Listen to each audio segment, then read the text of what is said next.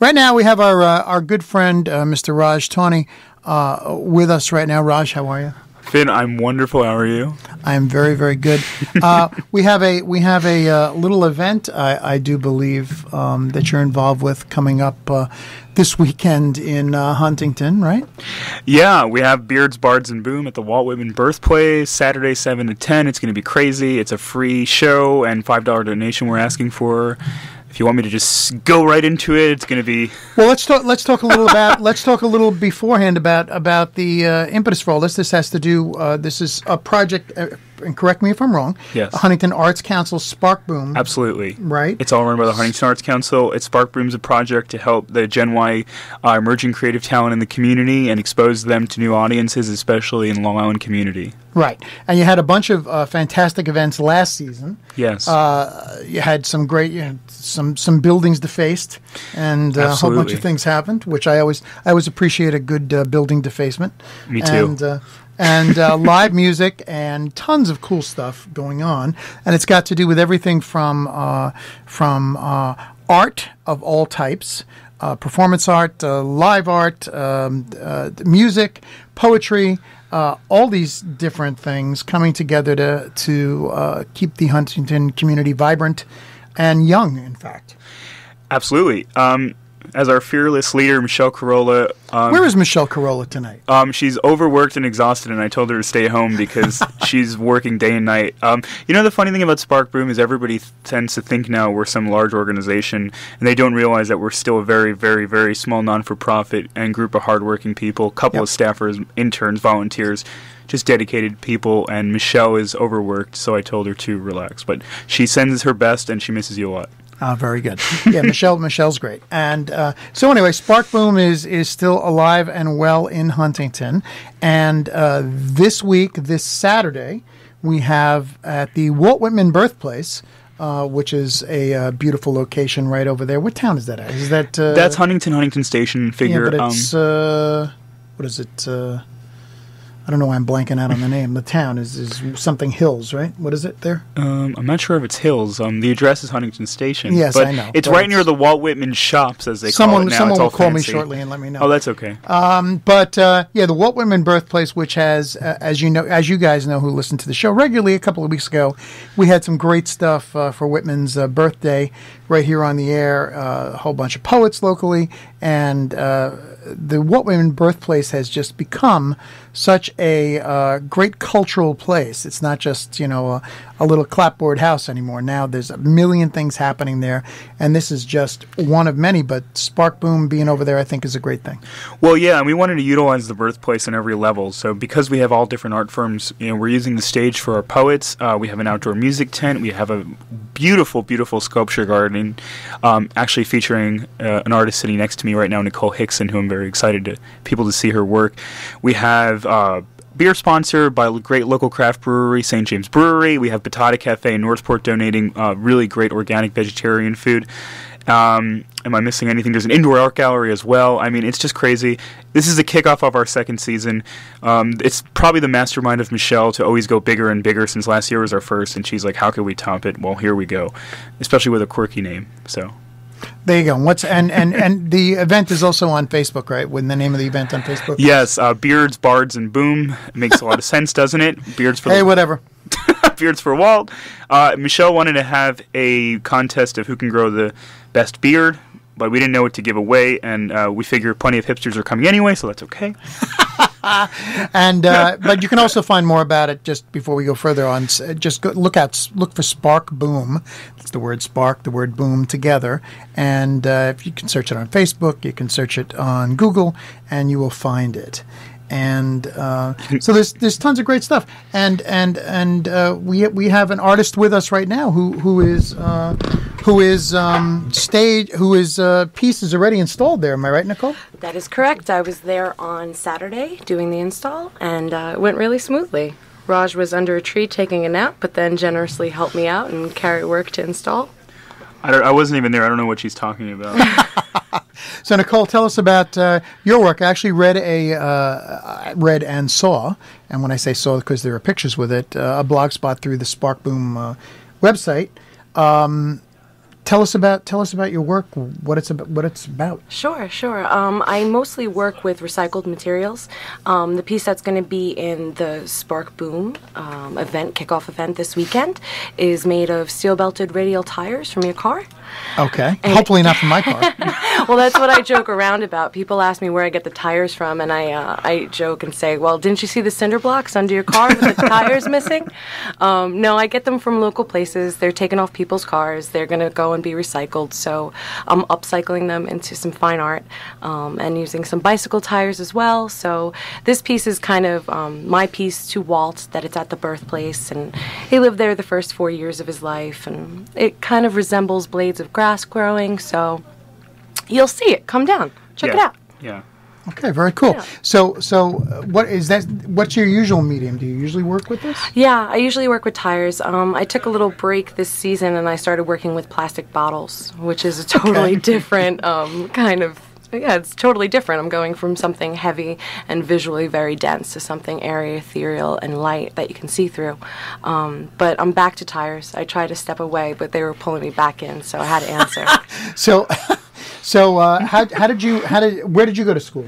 Well, currently I'm a graduate student here at Stony Brook University in the master's program for fine art, and I teach here as well, an introduction to sculpture class. I work for the Department of Student Activities as well as a graduate student. But before that, I started my upper education for higher education at Nassau Community College, and then I went to California, to Cal State San Bernardino. Okay. Yeah, fancy. And I'm back. Yeah, fancy Cal State system. It was great though. So has your interest always been in these kind of larger pieces like this, or? Yeah, I can't help it. I like public and installation art. Okay. If you visit my website, you could see a palm tree that I created from steel-belted radial tires. It's 18 and a half feet. It was on display for a year in San Diego, and somebody bought it. It was cool.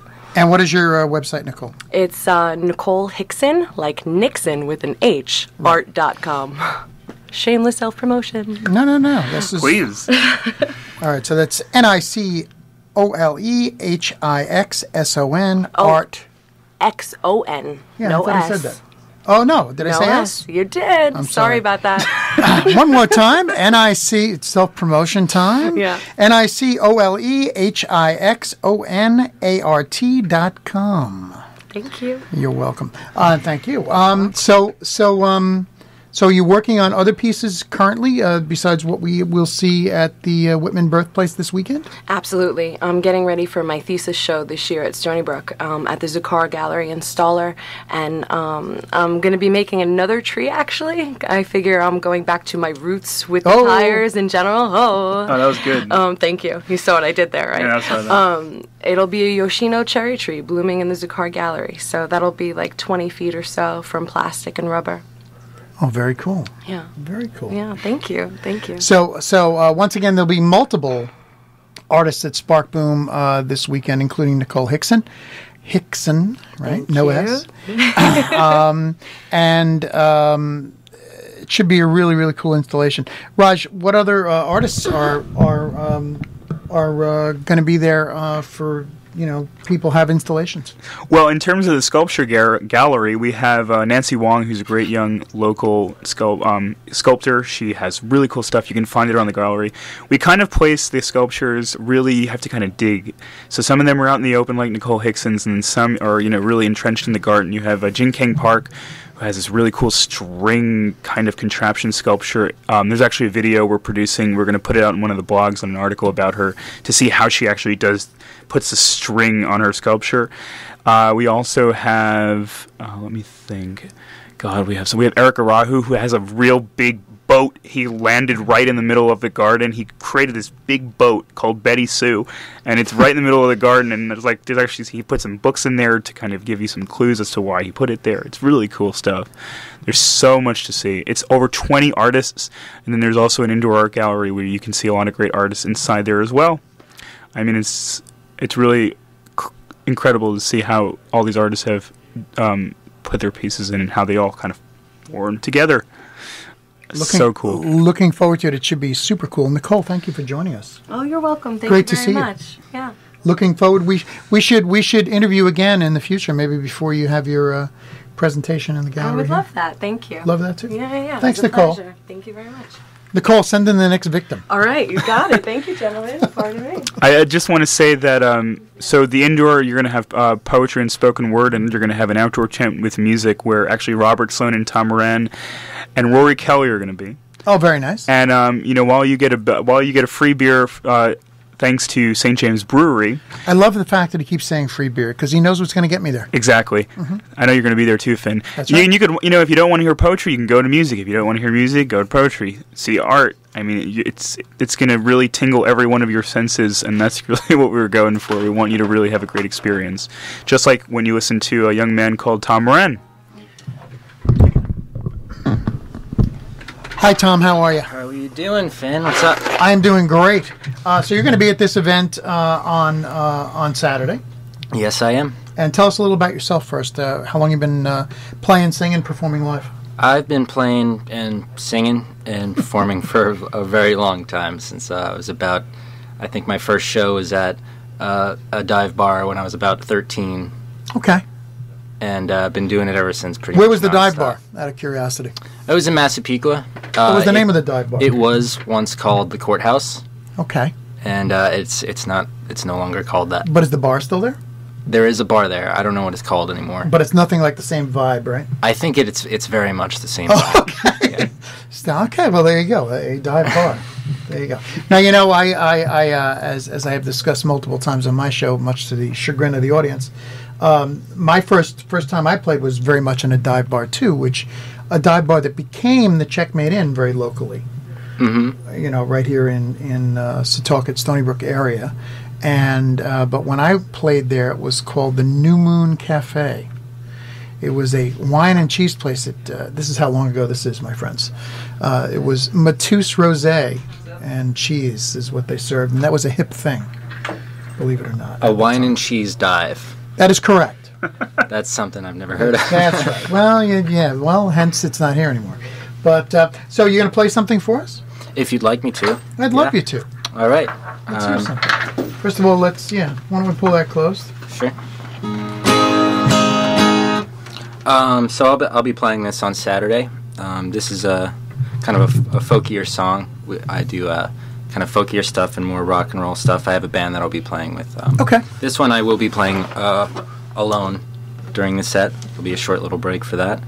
This is called Stay. It's a pretty new song.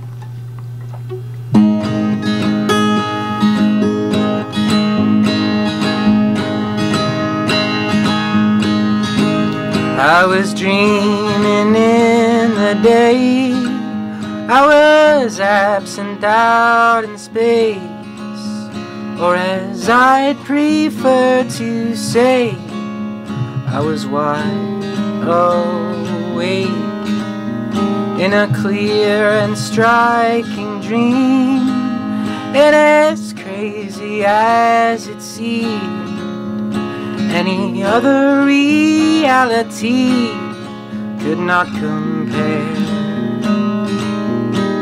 Oh, say you will, and there's nothing that I wouldn't do to hear you say you will stay. May you feel as complete in your life as I do when I'm near your side, and may no one steal your pride away, away, away. Well, I know there is no guarantee in youth that has no clarity, and the world is no humanity. But with that heat, I still believe ain't no one stands a chance at stopping you, girl. I'll follow you each step of the way. So say you will, and there's nothing that I wouldn't do to hear you say you will stay. Stay, stay, stay.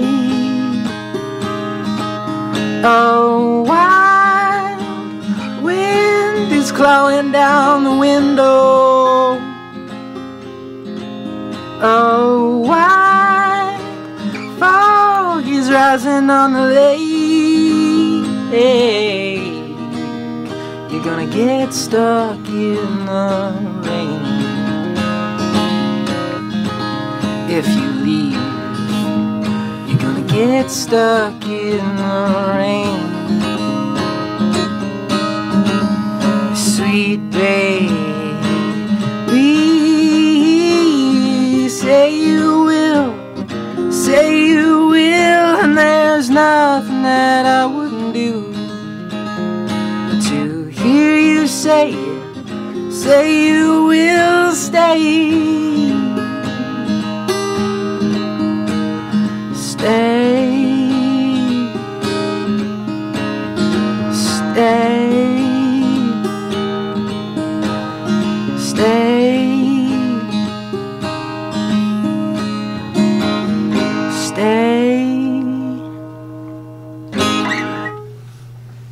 Beautiful, beautiful stuff. Thank you.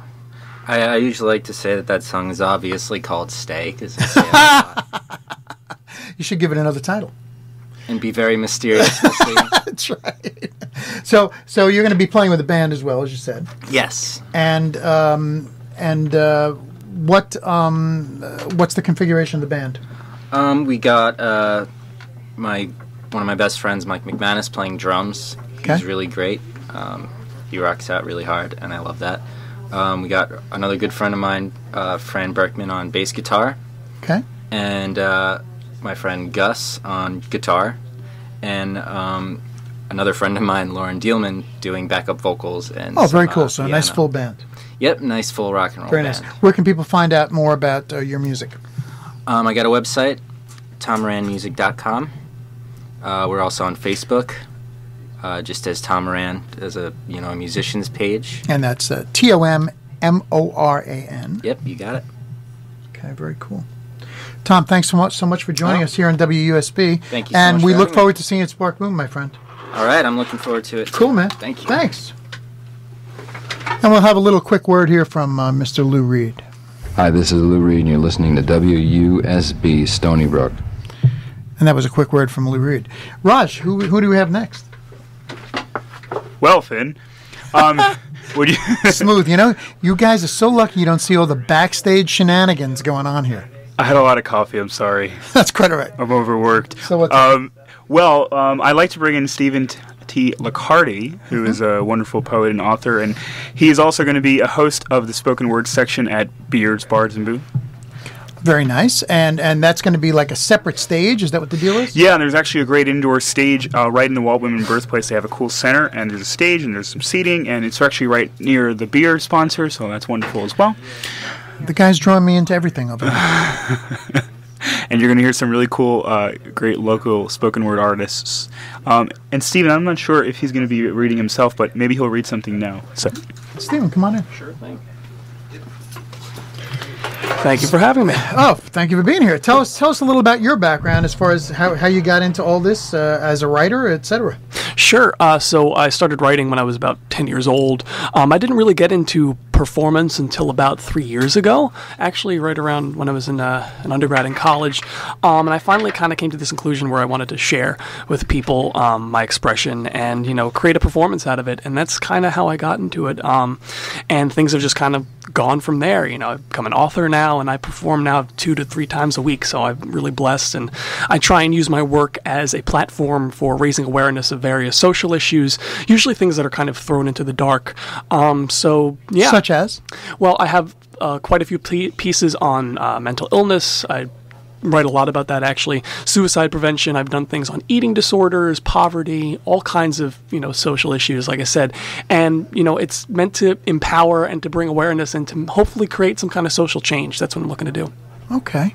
And you have your own website as well, right? Yes, I do. What is the website? Website is thesvenbo.com. That's my stage name, and that's spelled THESVENBO.com. Mm-hmm. And I've got all kinds of resources up there. You can read more about my stuff. I've got a video up there now and some articles and stuff like that. So yeah, feel free to check it out. Get on the email list. All that. Very cool. Now you're involved in some other local poetry organizations, or? Oh yeah, plenty. There's the Bards initiative, which is a huge resource of mine. They helped me publish my first book. Mm-hmm. There's the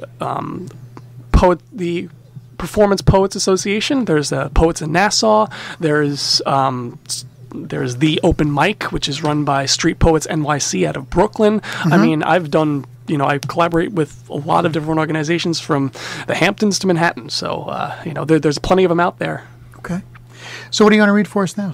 So I'm going to do a poem, which I just shot a video for, which is meant to raise awareness of self-injury, cutting as it's, more formally known. And it's called We Often Cross the Lines We Draw. Okay. Go ahead. He was his own butcher. He used to section himself off by cut, his worth determined by the delicateness of his slices. He was a pig for the slaughter, but everybody knew him as a dog. He was his own best friend, but only he knew his secrets. The diagonal lines that marked his thighs, highways to heartache, runways for the planes that never landed, carrying all his pain. They crashed in the sea of tears he shed sometimes. There were no survivors. He dictates the blade with a scalpel's precision, a surgeon's keen eyes trained to distinguish vein from artery. His artistry is incomplete, made of misplaced media, his skin, a canvas on which the paint is spilled from within. But there's only one hue, and when the work is finished, he calls it regret. And yet, the heat released when the epidermis is cleaved like cleavers falling in his mind to tenderize his peace is addicting. He finds relief in the release of adrenaline, the power when his fear is eased, gives him a false sense of control. But when he runs out of room on his thighs, he moves to wrist. Harder to hide, but he can't resist, so he cuts, drags the razor or scissor or anything in reach across the space between his hand and elbow. No one will know.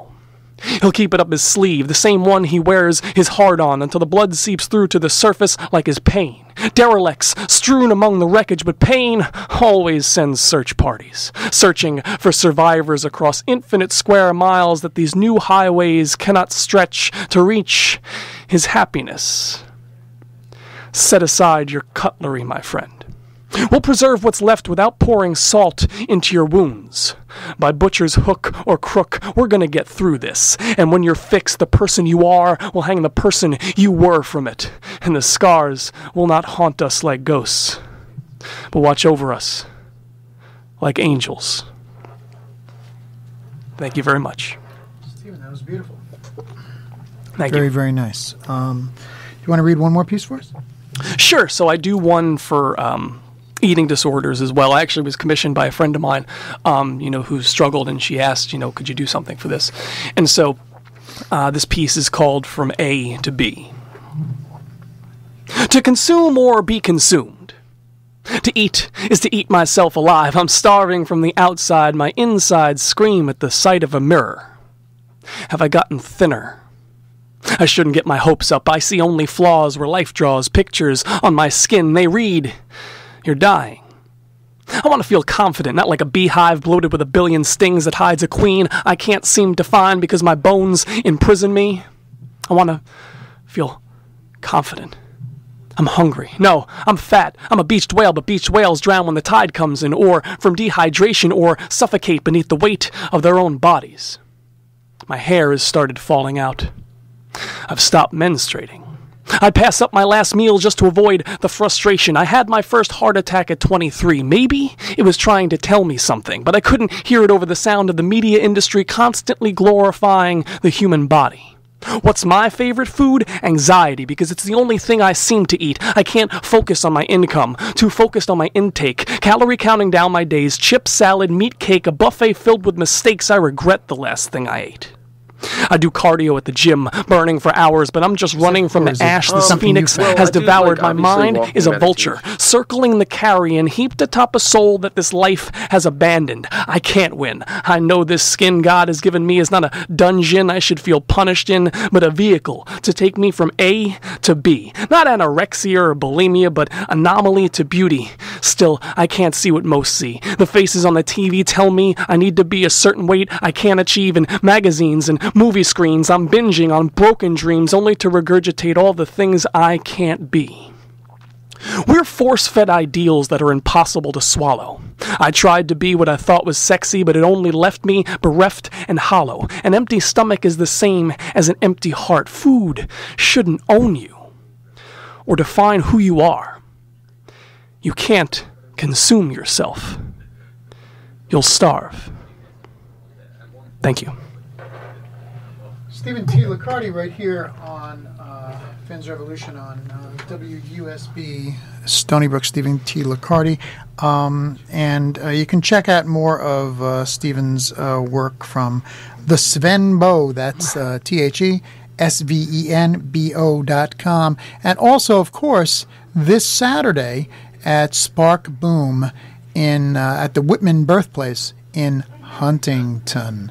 And Stephen, thank you so much for joining us on Finn's Revolution, my friend. Finn, thank you so much. It was a pleasure. Got it. We'll speak again. Most certainly. Okay, thanks. So SparkBoom, once again, this Saturday, over at the Whitman Birthplace in Huntington. We're all very excited to be there. I'm going to be there too. And please come out. And it's going to be a blast with a whole bunch of really cool stuff happening in Huntington, and it really keeps Huntington alive.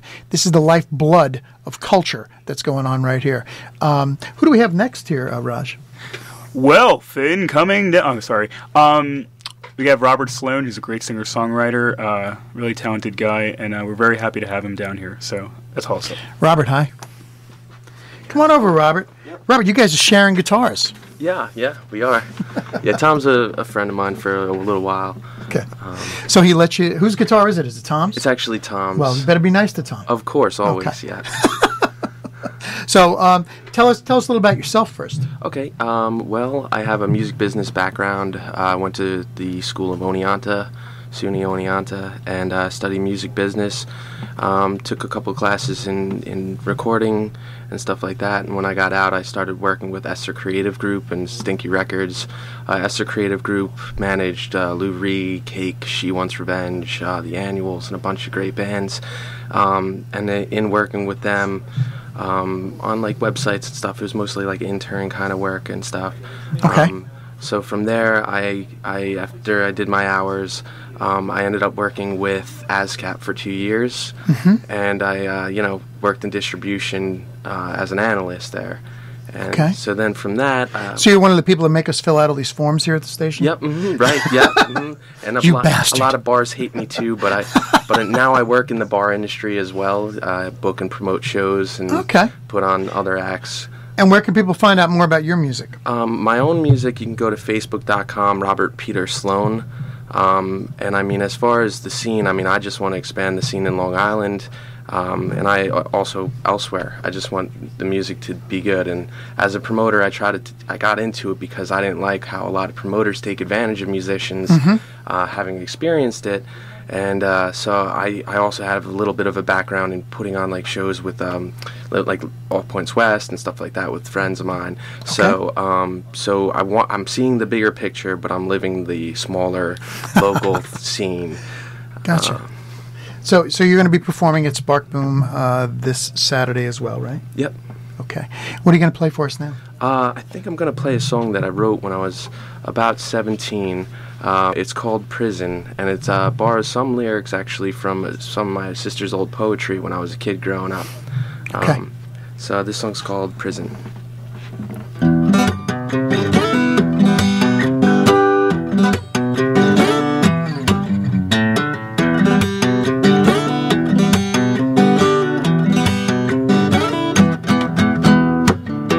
I built this prison, and I'll admit it'll readily.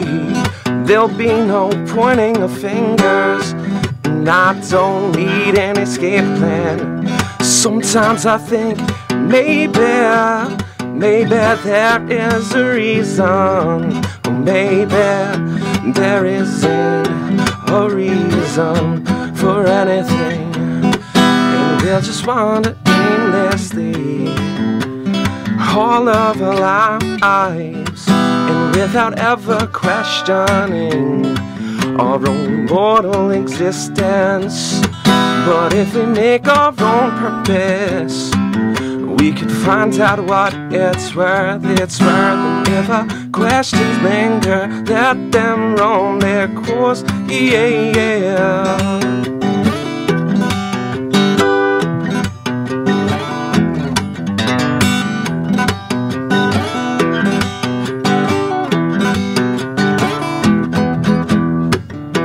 Seems like at best all we manage to do, superimpose our emotions and judgments onto each other like movies on the screen. And though we may come home, never take the message home.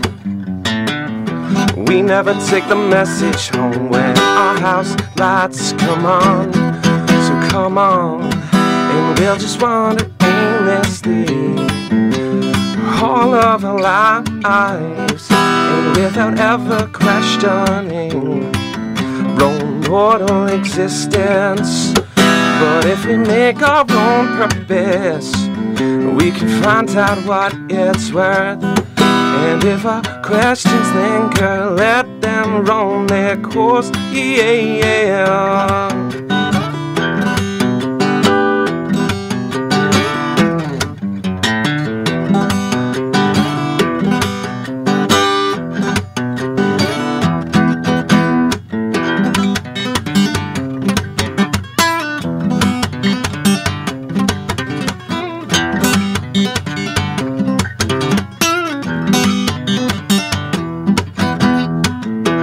Seems like at best all we manage to do.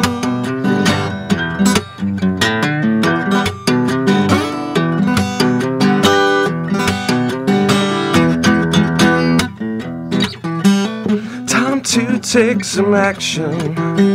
Time to take some action. Time to take some action. Time to take some action. Robert Sloan, very, very cool. Cool, man. Thanks. Digging it.